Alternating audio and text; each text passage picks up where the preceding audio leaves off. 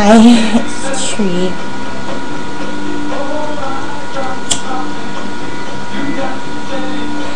Well, tonight, when I got to Master Mason's, I decided about my list with my fake fingernail teeth. And the runaway tooth, look at that. It just keeps growing and growing, like a tusk or something. It just keeps growing and growing.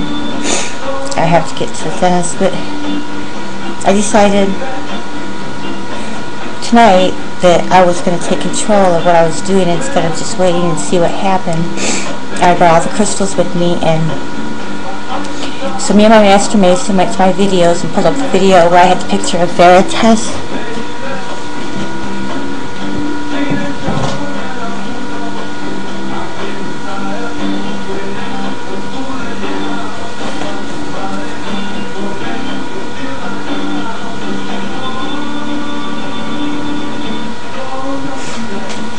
That's the one that, when the one that's on the tip of my wand broke off over there at the end, that's when Chance, that 15-year-old boy, a spirit or something came through him and named my painting Veritas, and he wrote it on the back.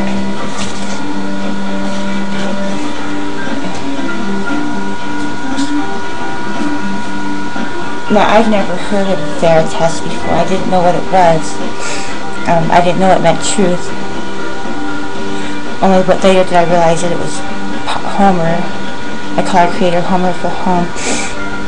So on Master Mason's computer, we put it up to a video with that painting, and then stopped it and froze it when the painting took up the whole picture, you know, on his computer screen. And then I placed the crystals on the floor in front, and then took up my magic wand and started making circles and started calling upon Veritas. And so me and Master Mason started to sing Veritas. And he's going, "Who's Veritas?" I go, "Homer." Well, let's try it. And he said, "Okay." And then it did like 10 minutes and it didn't seem to be working, and I wanted to stop, and I said, "Let's just try to get PINDAR." He goes, "No, let's keep going for Veritas." And so we did about 10 minutes longer. And then an entity came through. It started out to be reptilian and then went into like crystal light blue eyes with slits. Real pretty light blue crystal eyes, real serene, like the color of my aquamarine eyes. That's what color. Glowing, like fluorescent. And the slits in the eyes, and that's all that changed this time. And I go, "Is this Veritas?" I go, "This isn't all of you." He said it was a portion of him, as much as he could put himself into this dimension, into that body, because of all the things that body, the lower vibrations. In order for him to come to this vibration, that's all he could put in of himself. And he started talking with me, and I was asking about all the demons from hell that I wanted to keep safe and warm in my crystal, and he told me that I'm not responsible enough, and that's very powerful magic, and that I'm careless and I'm not pure, and that I was already told that I wasn't supposed to put the crystal up by my mouth and my throat and my head. And he told me that in one of my previous videos I'd made recently that I did that, and I have to go back and check, so I don't know for sure, but he said that I was told not to do that, and I did it. I let them all out already. I'd already let him all out, and he had to get him back in. And then when he came through my crystal, he sealed the door and put him back in there, back in their cold dark hell. And I go, "But I don't want him to be in that cold dark hell." And he said that everybody has their own sin that they're paying for in their own place where they're supposed to be, and he said that they will come to me eventually. He'll decide though which ones come and which ones don't. It's up to him. He said they're not all coming to me, which I didn't like that. That upset me. I think they all should, but he said that's up to him. He decides who comes through or not, but he told me that already I'd been careless with this. He said I need to learn magic. This is very powerful magic, and that I'm not responsible enough yet to be able to do that stuff. And to have those demons, and that I already let them out by putting the crystal by my head and by my throat and my mouth when I was doing the video recently. and that he had to go get them back and put them back, and then when he came through my crystal, he sealed the door shut, so they're not in my crystal anymore. It's just PINDAR now. PINDAR's back here with me. So I don't have them. He said, but I'm helping them, but they're warmer now. He said that that little time that they were there helped them, and they got to feel that warmth and that love, and now there's a bond and there's a connection, so I can still love them and warm them to thinking about them, and, you know, hugging the crystal and thinking about them, but that I don't have the key to that door anymore, that he locked it on me. And then I said, well, I need some money. I go, I need some money to get away from Laird. He said, no, I'm not responsible enough. He said I would go spend it on drugs or gambling or stupid shit, and he said that it would also defocus me from what I'm supposed to be doing right now, which is self-interrogation. I'm supposed to be learning lessons. I go, I gotta stay with Larry? And he said, yes. I go, how long? He said, until that dude that I'm not supposed to mention his name anymore, the one that the big crystal goes to, he said, until he comes for me. I go, when's that gonna be? 5 years? He goes, no. I go, 3 years? He goes, no. I go, 2 years? He goes, maybe. I go, a year? He goes, maybe. He don't know. But he said, I go, but Leo's, I mean, the guy that, who's the one who don't want me saying his name, the big crystal, who that one goes to, that he's gonna come get me. He said, yes. And I said, is he in danger? And he said, no. He's not in danger. Not this time around. This time around, he's not in danger. That there's absolutely no way possible that anybody or anything can get to him to hurt him. He has the ultimate protection right now. The ultimate protection. And told me I had to stay here at Larry's, and that I could. I go, I gotta stay here? And he said yes, because I'm learning about myself, and I'm learning lessons and self-interrogation, and plus I need to be alone with myself, and told me if I was out there with money and stuff, I'd be out there being distracted, and probably he said that I'm not ready or responsible. I'm not ready. He said I'm not responsible, that I'm careless, and that he said I still have to, I'm just not, and so I'm not pure either, but he said I have to stay with Larry until that dude that don't want me saying his name anymore, that the big crystal goes to, comes to get me.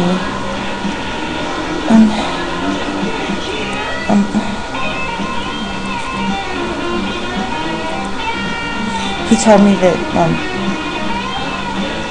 PINDAR can't hurt him, that PINDAR is experiencing things, you know, through me and that dude who don't want me saying his name anymore, who the big crystal goes to, and that and I talked, okay, and then so when VERICHIP told me that I couldn't, that I'd stay with Larry, you know, I got mad and I said, okay, bye, I'm leaving. I walked away. I broke the channel. It's okay, bye, see ya. I wouldn't want to talk to him anymore.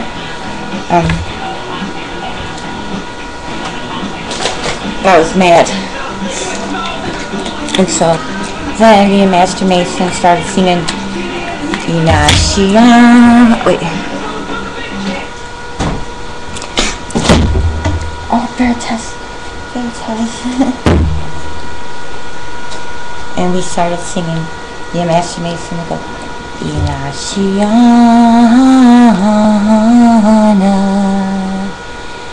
Inashiana,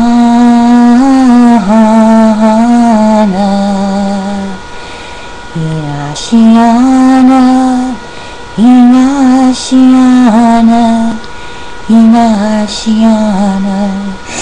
And that's my magic aquamarine, you know. And the aquamarine is so pure in the heart of the mermaid, and it what that stone does is every demon that comes through gets purified, washed, a bunch of bad stuff washed away and gets purified with love, so nothing evil could come through my crystal and could go out evil, because if there's like a protection, because in Ashiana my crystals are pure. You are so clean and so pristine and so pretty.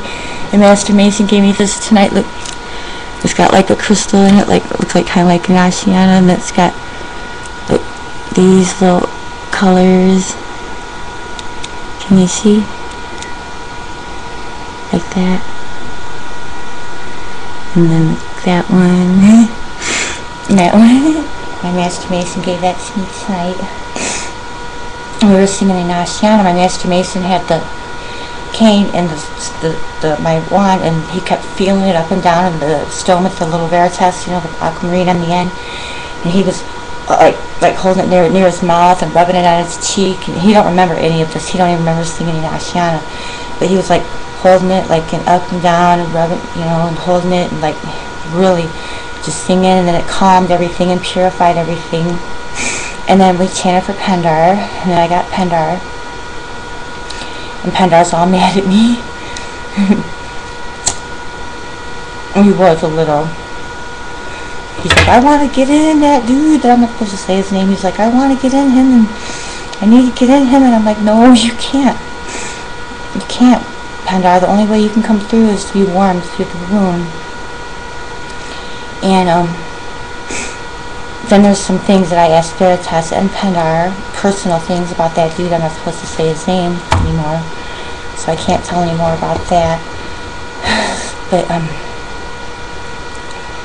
I guess all the demons from hell now are back in hell, and that's where the ones that, the reptilians, they're inhabiting human bodies when they die. That's where they're gonna go. And then Homer, our Veritas, our creator, you know, Osiris, before he was slain, if you will, he's the one that will decide who comes through. But right now it's just PINDAR with me in my energy field and my crystal. And PINDAR, when he can leave my, you know, he can like warm up and sleep in my energy field and in the crystal and stay warm, and then go out and travel around. But when he's out traveling around,